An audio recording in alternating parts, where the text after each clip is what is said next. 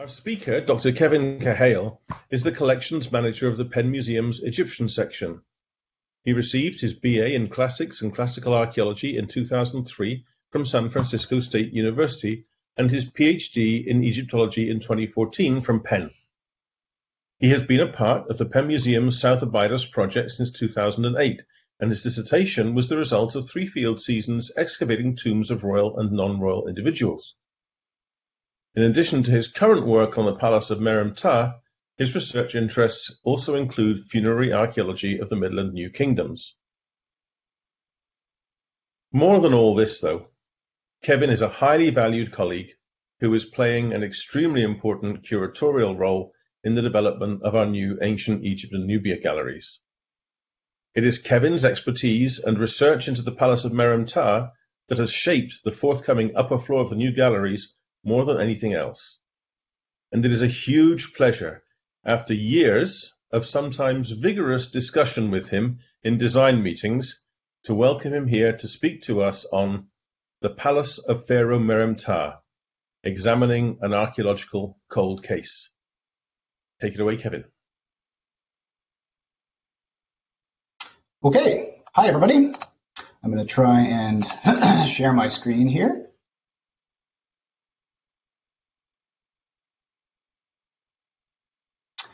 Okay, hopefully that's working. All right, so thank you, Steve, for that great introduction. Ellen and Tina for arranging this whole thing. I'm really happy to be here tonight and hope that this sort of work in progress that I've been working on for a number of years now will be of some interest to everyone, especially you museum goers from the Penn Museum. So, what is an ancient Egyptian monument? I think we all might be able to pick a few out, like the pyramids, we would say probably a monument. How about temples, those kind of things? These were buildings that were built by the Egyptians for a specific purpose, and we would probably term them monuments. But what about palaces? Are palaces monuments? We might think of the White House as a monument now because it has history attached to it, but most of these ancient palaces were torn down once they were used for a specific purpose. So it makes us think about what is a monument. And I hate to do this to you. I'm a language nerd, so I'll put one language nerd slide in here, but the rest will be nice pictures. But anyway, our term monument comes from the Latin monumentum, something that we remember, something that is brought to mind. The word in Latin means to remember. In Egyptian, it actually comes from a different root. The word that we translate as monument comes from a word that means to remain or to endure. But interestingly, the Egyptians had another slightly different take on it, as this stela from a man by the name of Montuhotep shows us. It says down here at the bottom, the monument of a man is his goodness. He whose character is evil will be forgotten. So in a way, there was a little bit of a statement here that a monument is something that endures, but really only good things are the things that endure. The people who do the correct actions are the ones who will be remembered. What does this have to do with the palace?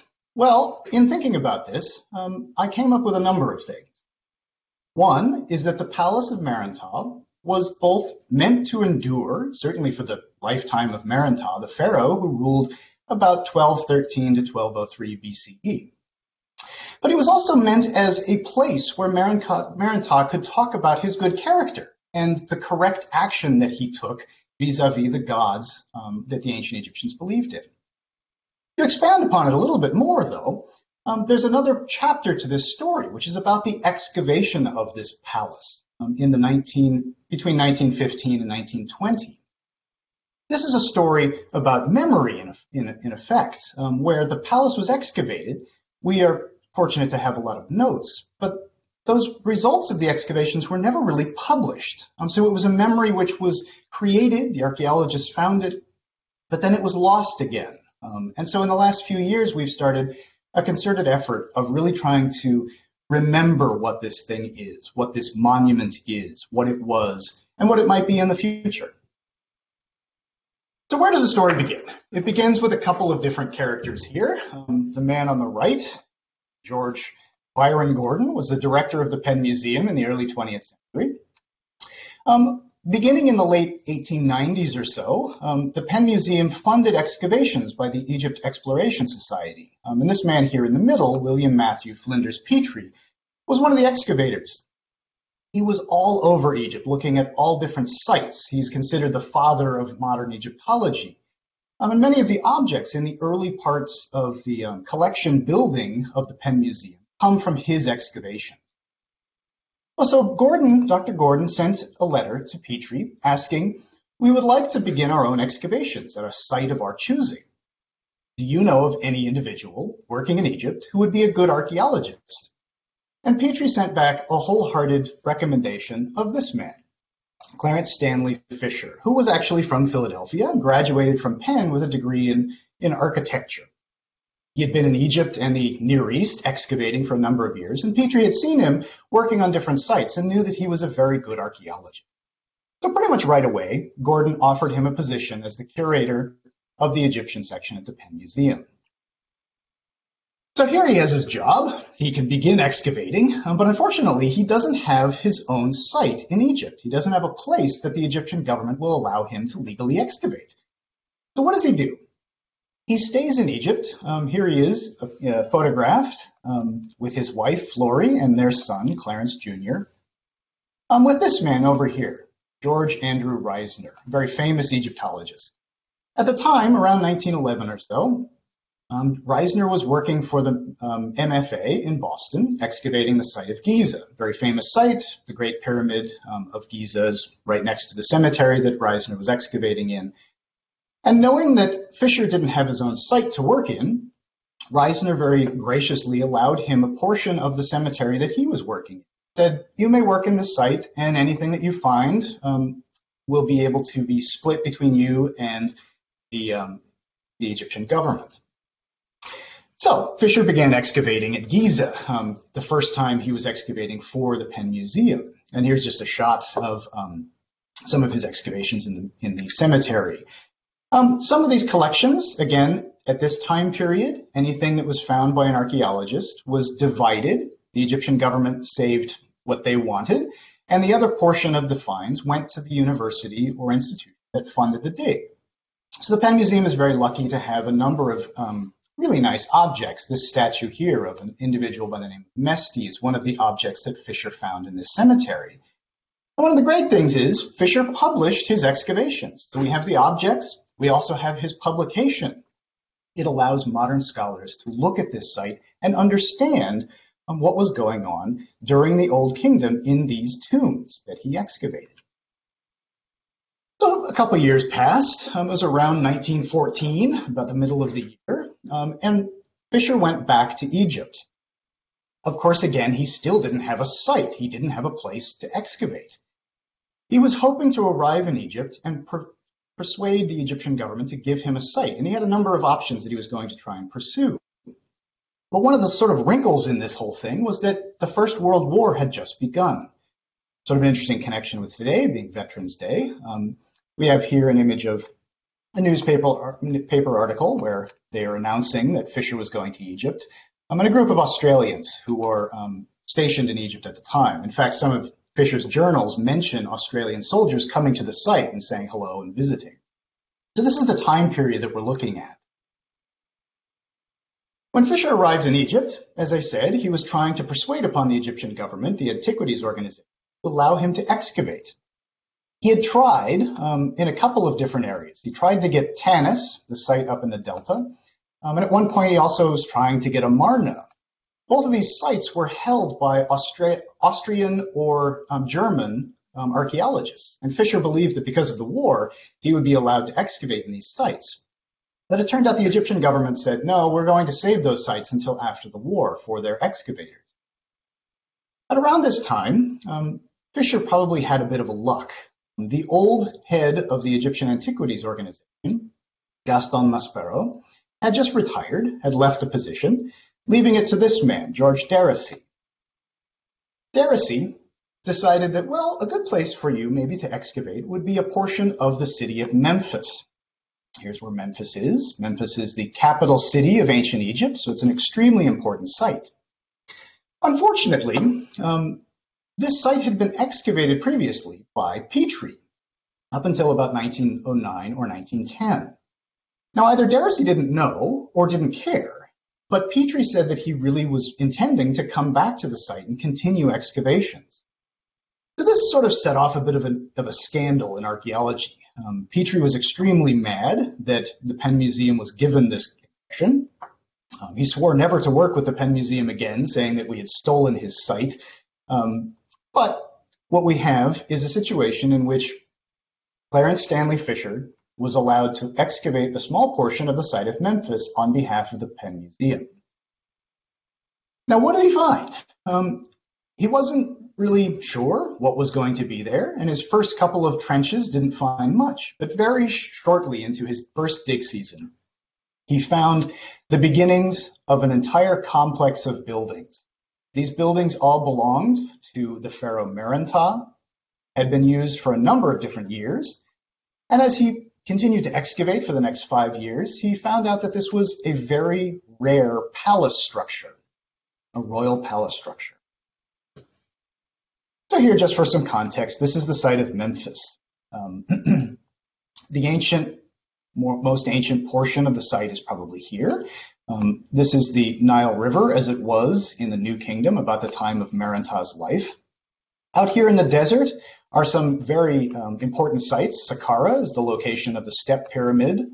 Down here at Dashur, there are pyramid sites belonging to Sneferu of the Old Kingdom, the Bent Pyramid and the Red Pyramid. And further up is the site of Giza. So in the center part of the site here is a large temple dedicated to the main god of Memphis, the god Ptah. This is the site where Petrie had been excavating up until 1909. And in fact, this is the Sphinx that the Penn Museum has in its opening gallery. It came from right here. The site down here to the southeast is where they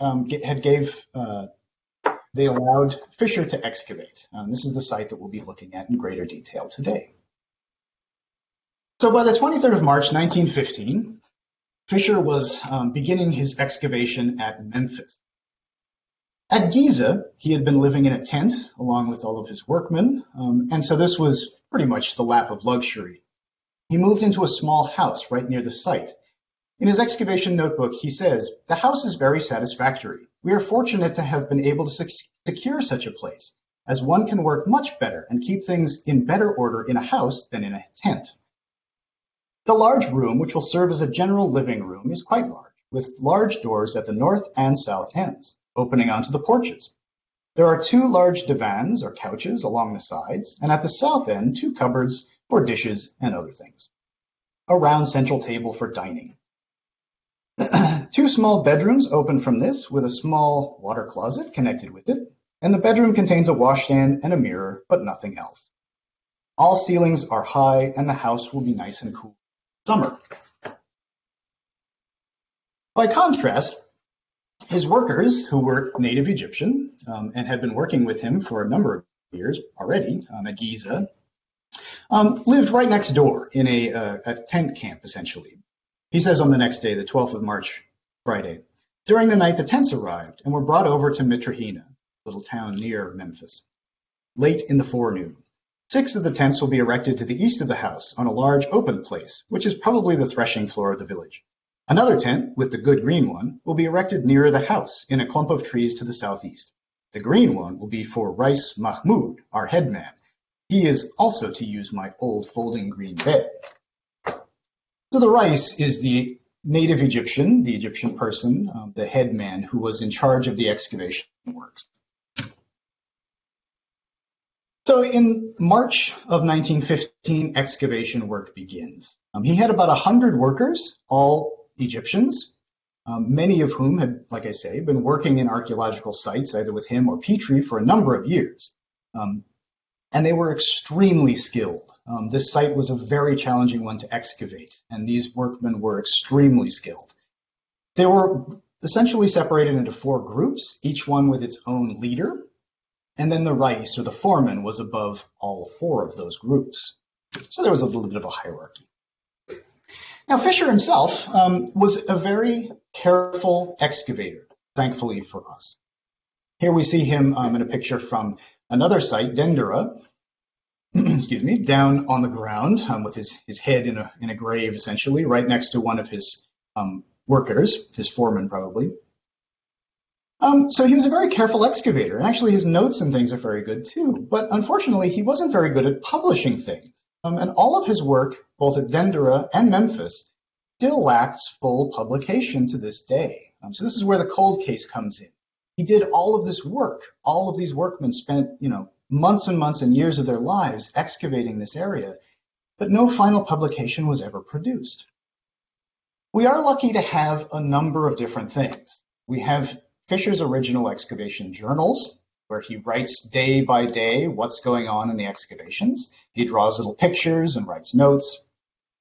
We also have hundreds of negatives, photos that were taken on site, and sometimes in his notes he mentions the negatives, so we're able to then correlate the two.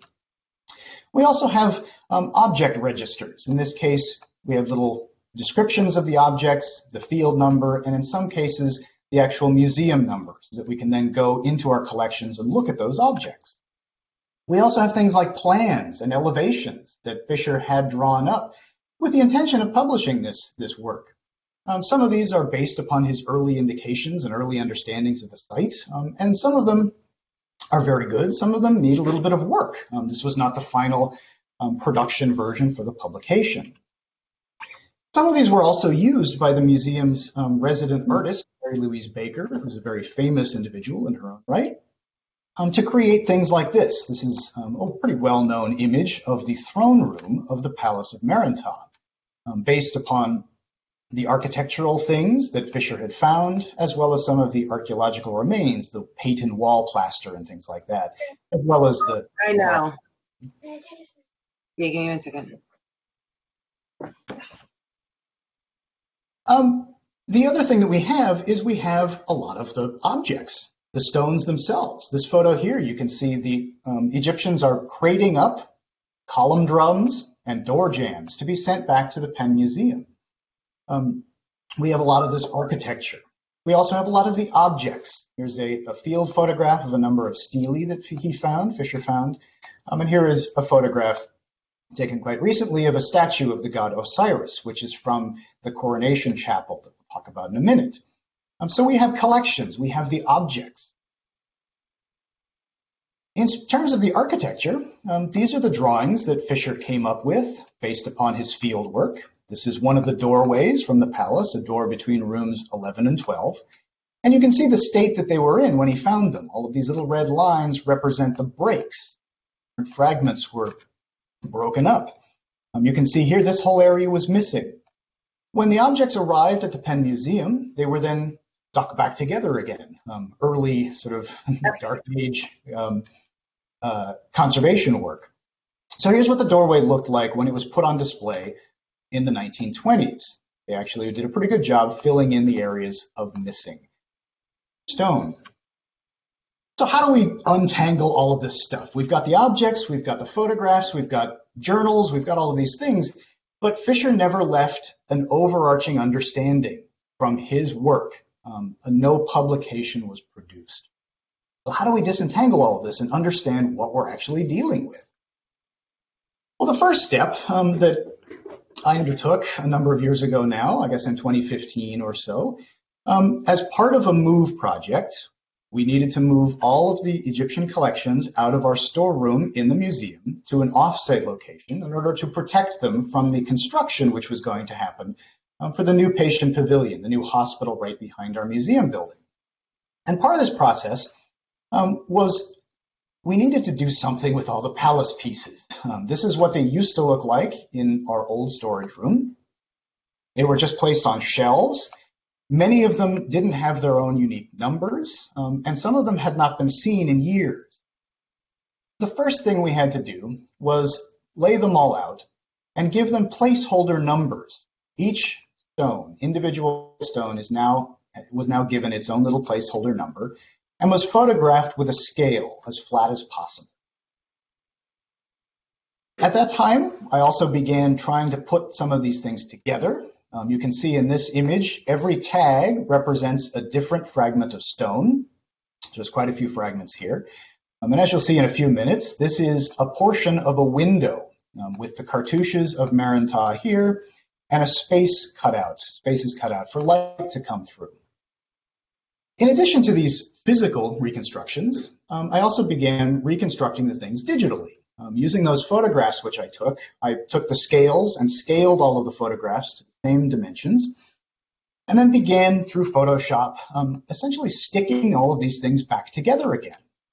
Now, in some cases, I was able to use information from the notes and records, and in other cases, I had to actually rely on ink inscriptions on the actual stones. At the time of excavation, the excavator would write on the back what room the object had come from. So in some cases, I was only able to put these together through that method. So after I had done some of that, the next question was, well, what was the building really like? We have some of these elevations and the beautiful Mary Louise Baker picture, but that's only one room of the building. What did the rest of it really look like? So then I delved into the notebooks. I read through all of the notebooks and correlated what I was reading with the photographs as well as the plans. And an interesting thing is these plans are very useful and they're very good. However, if you didn't know that the three different colors here represent three different archaeological layers, you'd have a hard time understanding what this plan shows. And that's where the notebooks come in. It's now clear that the blue areas overlay the orange areas, and the green areas overlay everything. So they're all stuck together on the same plan, but it actually represents hundreds of years of archaeological layering and strata. So the next thing that I did was taking these notes and plans and dimensions and drawings and things, I moved into SketchUp. I wanted to see the building and feel what it was like to walk through it. And so I began to reconstruct it and look at contemporary buildings of the time to try and figure out what did the front of the building look like. We knew what the columns and the doorways were like, the stone elements, but what were the mud brick elements like? So I began to sort of reconstruct these things in order to understand what this palace complex was like. But for the rest of the time, I'd like to sort of take a walk through this building, a tour through the palace complex, as it were, beginning with the first thing that Fisher excavated, this building down here. Now, in April of 1915, Fisher was, well, by the end of April, the 30th of April, Fisher's workmen were down about this level. You can see there were still standing columns and door jambs, 2 columns and 2 doors. This building, he didn't fully understand what it was. He knew that it belonged to Merenptah because the cartouche of that pharaoh was on the objects, but he didn't really know what it was for. He struck on the idea that maybe it was a gateway, an entrance gateway. So he began calling it the South Portal because it was on the south side of the site.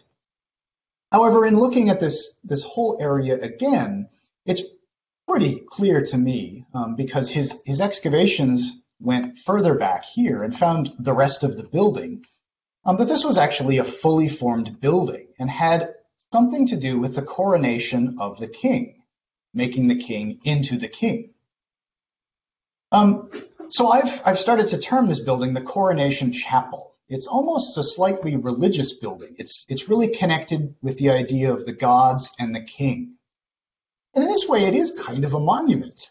In a way, it commemorates and talks about the character and the duties of the king. And it transforms this man, Merenptah, from a mortal man into a semi-divine pharaoh of Egypt. So this is one of the ways that I think that the building probably looked. Again, this is a work in progress, but it was opened at the front with the 2 columns on this portico. The door jambs behind it led into what was probably a religious shrine type of place or something along those lines. But there was also other parts to the building, other doorways and other rooms. For instance, behind this wall was a small room full of stelae that were left by non-royal individuals wishing to link themselves with the greatness of the pharaoh. But perhaps the door jambs are some of the best ways to understand what this building was and why we can consider it a monument. These are drawings which are actually unfinished, but they are drawings that are held by the Penn Museum's archives that were done by Fisher after the excavations. These are the two door jambs, the right jamb and the inside, and the left jamb and its inside. So if we look at these and begin at the top, what we see are there are four major panels. These are all images of the king with the gods, and then at the bottom is an image of the king by himself. What this is in effect a playbook or a cheat sheet of what kingship was in the ancient Egyptian mentality. At the top, the first of these, we have the god Re-Atum, who was the creator god, one of the main creator gods of the Egyptian pantheon. And he hands over the crook and the flail. These are the scepters of power to this man here, who is Merenptah. These are his cartouches. And the text in the middle makes it fairly clear. It is to you that I have given years as king, that you might celebrate every Hebsed, which is a religious festival or a jubilee, like that which I have done. It is to you that I have given the crook and the flail, that you might rule the two lands with your strength. So it's the creator god, the supreme being of the Egyptian pantheon, who gives Merenptah the right to rule. If we move down one group or one image, we have this individual. This is the god Ptah, who is, remember, the patron god of Memphis. He's also the god of craftsmen. And as the god of craftsmen, somebody who makes things, he is intimately connected with the act of creation. Here, he holds a stylus and he counts notches on a palm frond. He says, it is consisting of millions of years that I have written your annals. I've essentially made your reign very long. May you celebrate every jubilee like that which I have done. If we move down again, we see another divinity, another god. This time, the god Nefertum, who is the god of the lotus. Here, the god is handing over three hieroglyphs, three implements. A Wa scepter, representing dominion, an Ankh, representing life, and a Jed pillar, representing strength. He says in the text here, may you remain youthful in life and dominion. May your majesty breathe the lotus, Nefertum, the joy of Ptah. So now the king is being given the ability to rule, the strength, the life, the stability, these kind of things. At this point, we now leave the divine realm and come down into sort of the terrestrial realm. The king now is the largest individual in the scene. He's the most important. Here he is in the traditional smiting scene. In one hand, he holds the mace, weapon. In the other hand, he holds the hair of these poor individuals. These are the foreign enemies of Egypt. This whole image, the smiting scene, was meant to portray the idea that the king controlled chaotic elements and kept Egypt safe. He was the one who kept Egypt together. This image down here is called the Sematawi, the uniting of the two lands. The idea is that the king kept the country together. It was him that bound everything together. So at this point, we have the king receiving the right to rule from the gods, the ability to rule, and long reign. And now we have what the king is supposed to do. He's supposed to be an upright individual who protects Egypt.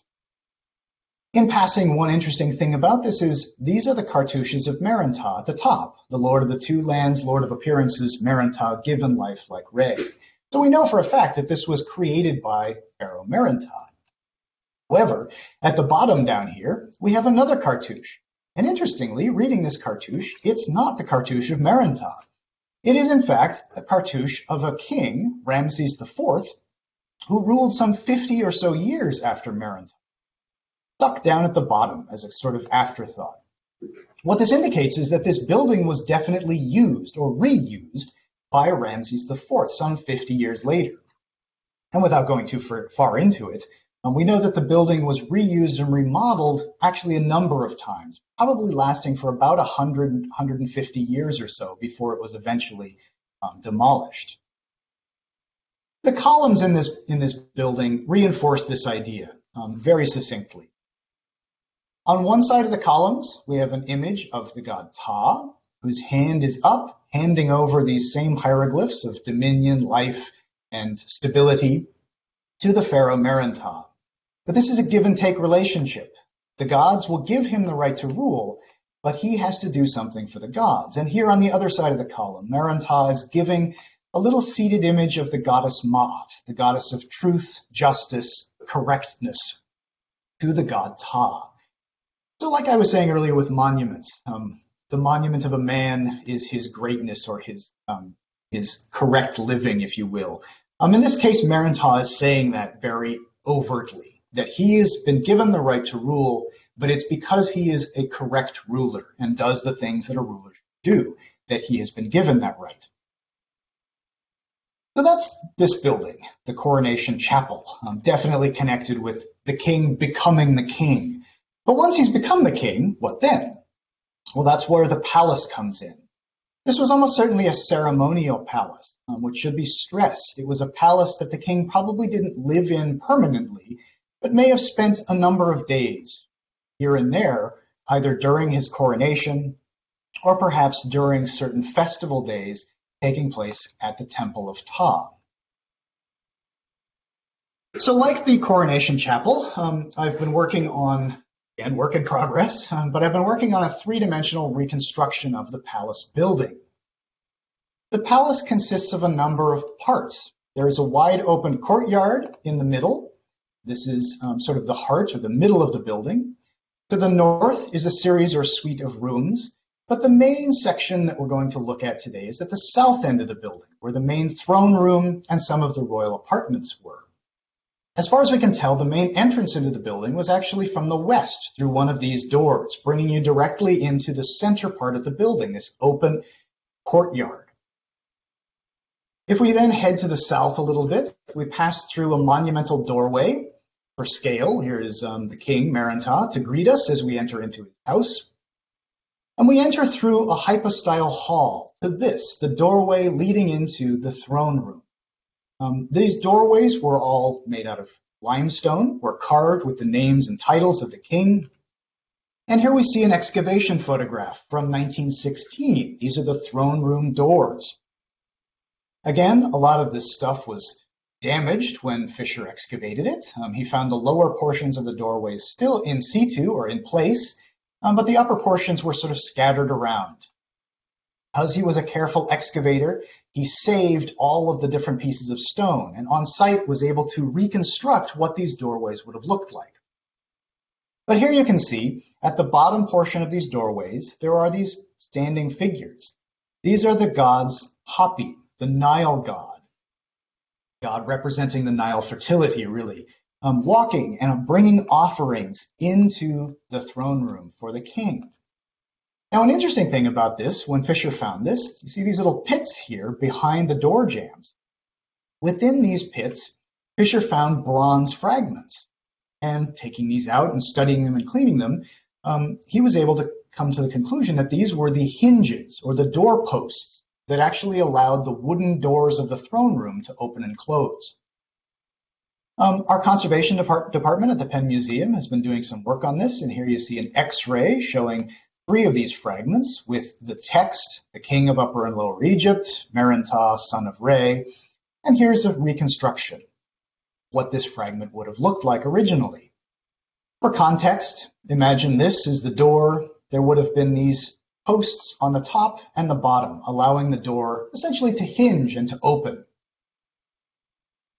Now, if we move from here, we'll go around the side. There is a secondary entrance into the palace from this portion of the building. Off to the right, you'll see the doorway over here. This is where the king perhaps could enter into the throne room. And as we take a left, we'll enter into the main throne room of the palace. Now, this is really the heart of the building. This is the room that Mary Louise Baker reconstructed in her lovely drawing. As far as we can tell, this area of the palace consisted of a rectangular room with 6 columns, massive columns, holding up a wooden roof. There were doorways leading off in most directions, some to storerooms and other areas. But as we'll see in a few minutes, these doorways here led off into the back part of the palace, the sort of more intimate apartments of the king. Now, this chamber would have been sort of dark, but it was lit by a number of different limestone windows, probably in two different tiers, some in the walls here and others up at the top. Now, I mentioned these windows earlier. This is a very quick sketch of one of those windows. Remember those fragments that I had put together and placed on that table? This is what that window would have looked like. You can see the cartouches of Merenptah here, separated by these little cutouts, and the bottom portion would have been this grill work, like this grill work here. This image on the left is from a still standing building in Egypt. This is the Temple of Karnak, and this is how the windows would originally have looked in the palace throne room of Merenptah. We are lucky to actually have two pretty good examples of smaller windows from the palace at the Penn Museum. Here, this one is a little bit more detailed. It has images of the king as a sphinx with his little uraeus and his nemes and his false beard and his lion body. At the bottom, there are the hieroglyphs Jed for stability, and here the slat work. Now, these windows were designed to allow light in, but they were also designed to let the heat of the summer out, to try and keep the room cool. Now, if we go back into the throne room, one of the other major things that Fisher found was this throne dais, or throne platform. Here you can see what it originally probably looked like. It was a rectangle decorated with a number of different images upon which the throne sat. Now, of course, this throne is not the ancient throne. This is just a model and SketchUp of one of the chairs of King Tut, but you get an idea of sort of where the king would have sat. Unfortunately, Fisher didn't find the original throne. But this is what this part of the building looked like when Fisher excavated it. You can see this is the throne dais here with the ramp leading up and two stairways leading down from which the king would be able to enter and exit from the back portion of the palace. Here are the 6 column bases and the walls of the chamber. Now, there are a few other examples of throne daises like this in Egypt. Here is one from the small palace of Ramses III at Medinet Habu. Similar kind of thing with an entryway or a ramp, in this case, it's a stairway, and 2 smaller stairways off the sides. The Merenptah example is highly decorated, and all of these colors are what Fisher originally found during his excavation. Now, the decoration is sort of interesting. Links back to what we were talking about earlier in the coronation chapel. What you can see are images of bound captives. These are the foreign captives, the enemies of Egypt. For comparison, this on the left is one of the sandals belonging to King Tut. Again, we see the same bound captives, in this case, a Syrian and a Nubian. The idea here is that the Egyptians believed that prodding on your enemies magically would subdue chaos and keep Egypt safe. Every time the king walked up onto the throne dais, he was sort of magically trampling the enemies of Egypt. Now, in the back part of the palace, if we pass by the throne dais, we enter into a smaller suite of rooms, which kind of replicates the throne room that we just looked at in a smaller setting, but it also includes a couple of other very interesting parts of the building that give us a little bit of a window into sort of the human life of the Pharaoh Merenptah. This is the portion of the building that we're looking at. We just came from the throne room here. We went through this doorway, and we're now standing in this hallway. Around the side are a number of storerooms and other rooms for keeping things. We're not entirely sure what these rooms were used for.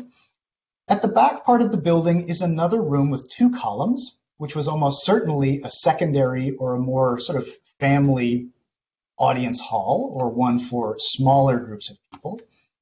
And around this smaller throne room were a number of very important rooms. One of them that we'll look at next is this one, room 10, which was probably the king's bedchamber. Room 1 over here, interestingly, is probably his bathroom. And this is probably where the real royal throne was, his toilet. And on the other side, this is the bathing chamber. So this is where he would have taken his daily bath. The other chamber here also had a raised platform. It was probably sort of a day bed or a resting chamber, something along those lines. If we move first down the hall this way to the west, and this was almost certainly the king's bedchamber. There was a raised platform at the south end of this chamber and a little ramp leading up to it. And this platform would have probably held the king's bed, which I've stuck in here with a model from SketchUp. Now again, we have comparanda for this, other palaces. Even though palaces are extremely rare in Egyptian archaeology, the couple that we do have do actually show us that this is a common feature. This is again the Palace of Ramses III at his mortuary temple at Medinet Habu. And here, just off of that throne room that you saw a moment ago with the throne dais, is this raised platform and a stairway leading up to it, where the king's bedchamber, or at least a couch, or someplace for him to rest, has been positioned. Now, if we come back again to that hallway, we're now going to enter into the main, or the secondary, I guess you could say, the smaller throne room. And we'll take a look around. There are two columns in the center part of this, holding up, again, a roof with almost certainly clerestory windows at the top. A small throne dais at the back would have held another royal throne, allowing the king to hold smaller audiences. But what I want to look at is actually this room over here. First of all, the walls of these chambers were made out of plastered mud brick. They didn't fare too well over the millennia. The stone doorways were very well preserved, all things.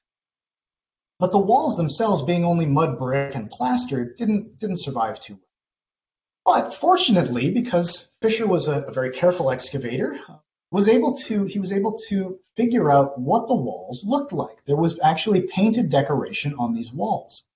So here's a reconstruction based upon the notes that Fisher took. And what we see is that in these colors, these original colors, the king's cartouches, he had two, his throne name and his birth name, were placed in between these little Ankh signs holding was scepters. Ankh means life, this is a hieroglyph, and was, another hieroglyph, means dominion.